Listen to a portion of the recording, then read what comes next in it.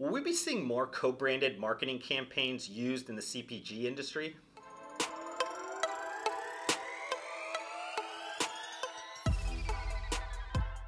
So if you watched the Super Bowl, which I assume you did because it's the most watched event, you probably saw this commercial. You, hold my beer. Giddy up, peanut.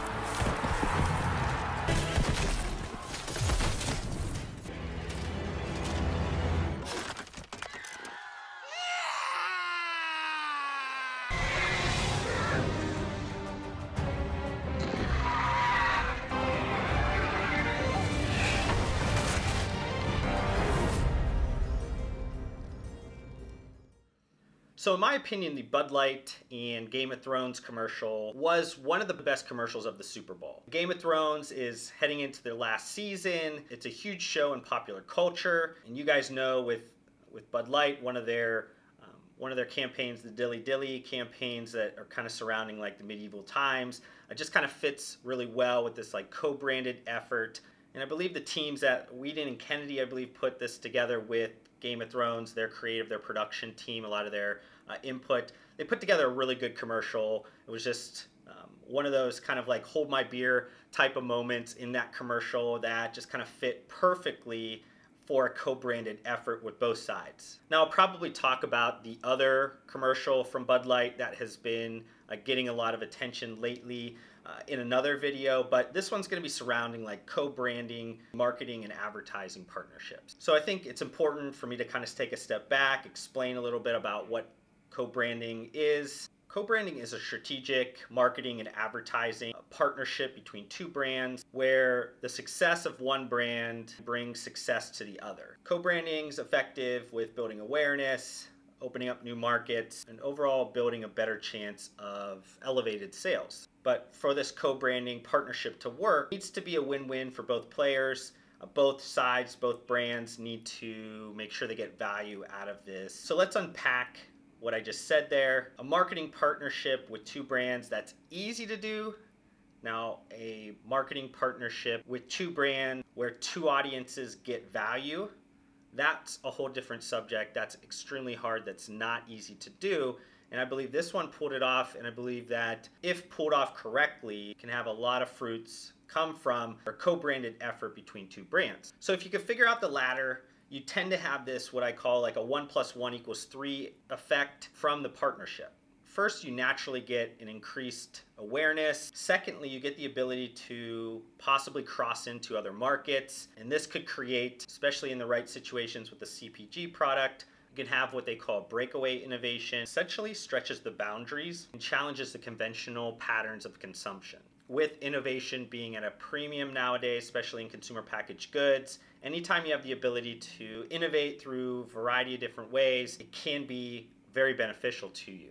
And then thirdly, there's an element of increased revenue that you would assume that would come from a great co-branded marketing partnership.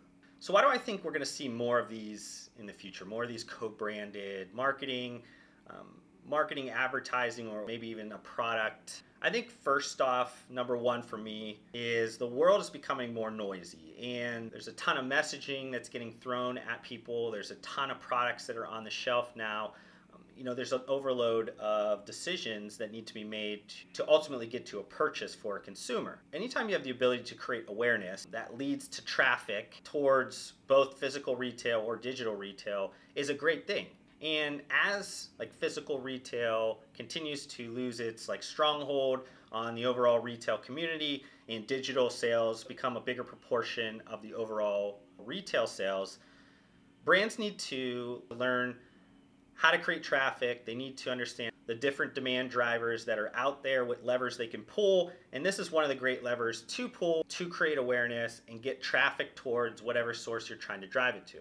Now, in the case that we're talking about here with the beverage, or we're talking about a alcoholic beverage, a lot of the purchase behavior is still happening in a physical retail, though digital e-commerce growth of alcohol sales is growing immensely. You guys can look at some of the data if you want on that, but it's still very much an analog physical retail world. For bigger beverage brands, your goal is still to drive traffic towards physical retail, but for a lot of other brands that are maybe digitally native or have a higher proportion of their sales towards maybe a younger crowd, they might not necessarily be throwing traffic towards a physical retailer. They might be focusing more on the digital side. And going along with digital, the community within digital is very fragmented.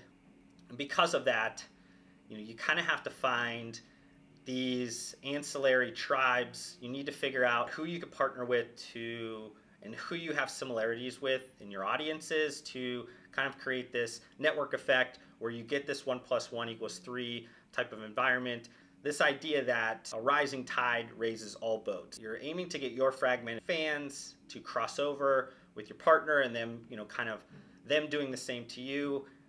Like I said at the beginning, these only work in a win-win scenario. This isn't how can I siphon off a bigger brand or a brand that's a little bit stronger than mine. When you approach partners like that, they should see that this is not a good deal for them, and odds are you're not going to get that deal.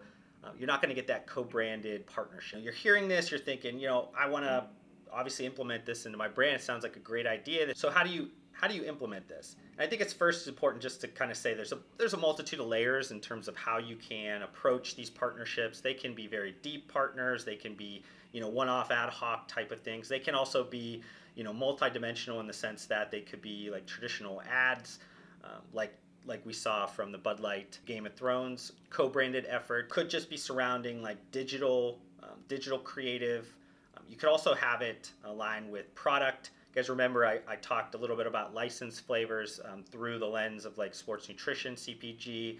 I'll make sure that I throw a pop-up here so you guys can watch that video if you have not watched that one yet. Or it could simply just be something through social media, some type of partner giveaway, something like that. If you're watching this and you're part of a large CPG portfolio or a large CPG brand, you obviously have the world at your hands. You can do any of these layers, any of these dimensions, kind of create a ton of different ideas that fit with the brand. But just remember, the bigger and the more legacy that CPG brand is, the more kind of emotions, long-standing purchase behavior, the idea that consumers have a perception of what you are and what you should be. You're going against some of those. And it's important just to make sure that whoever you do co-brand or partner with on any of these ideas, you make sure it's good for the brand. You make sure it's not going to alienate some of your core customers. Now, if you're a smaller CPG brand, I would suggest probably looking more towards like digital creative, creating something, bootstrap, something that's going to live on your YouTube, on your social medias, your partners' YouTube, their social media. Creative ideation in idea meritocracy does not always mean that you have to spend a bunch of money. You can bootstrap these ideas and still create something that is just as effective as anybody else on the market. Or you could just go very simple. Something that you see quite often is like partnering with giveaways or different things on social media, or coming up with some type of co-branded campaign on social media. A lot of consumers now are obviously activating with CPG brands on social media. So this is kind of their first introduction sometimes with brands. They're not really in a purchase. Position at that time when they do activate on social media. So this is a brand building. This is a awareness play. This is getting some traffic in the top of the funnel. Hopefully then eventually you can convert them down to a purchase.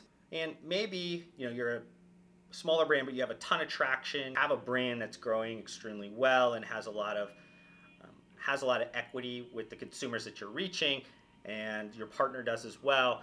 Those are the partnerships you want to double down on. Those are the partnerships you want to really go after. But regardless of your size of your business or the level in which you want to implement this co-brand idea, I think it's one of those things that if your plan is well thought out, your execution is on point, and you have the follow through to continue to give value on both sides of the equation, I think this is a great idea. This is something that you should definitely look at if you are a CPG brand that's looking to grow this year.